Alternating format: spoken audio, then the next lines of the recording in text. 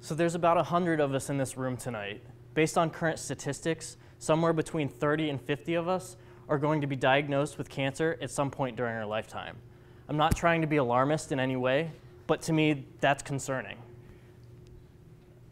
Diseases such as cancer are often caused by mechanical failures in the microscopic machinery in our bodies that we call enzymes. These enzymes are critical in the regulation of the chemical reactions that occur in our body on a daily basis. Our job as medicinal chemists is to develop new drugs that can attempt to stop those malfunctions from occurring. So how exactly do we do this is the question.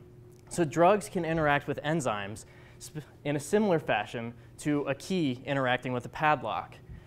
As with a physical key, a drug of a specific size and shape, or a molecular key, can be used to interact with an enzyme and alter its function.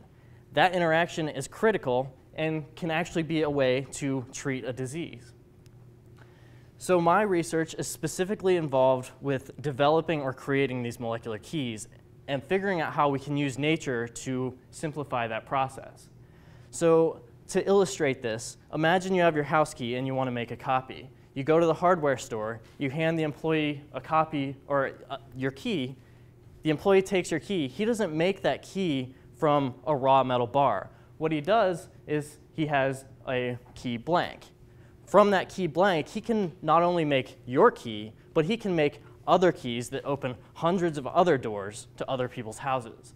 So in a similar fashion, we can do that with medicinal chemistry. So what we can do is we can take nature's prefabricated molecular building blocks and build wide arrays of different drug candidates. One specific example that I've been looking at in my thesis is stevia, as you see here on number 3. So stevia is something you can buy in the grocery store. It's a low-calorie sweetener that you can use in the morning for your coffee. Also can be used as a molecular building block.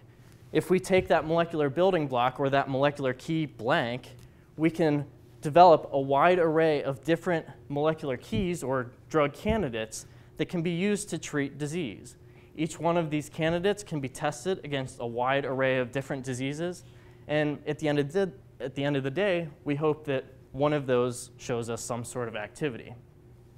One specific example that has come out of our lab in recent years is a subset of these stevia derivatives has shown significant activity against human lung cancer cells.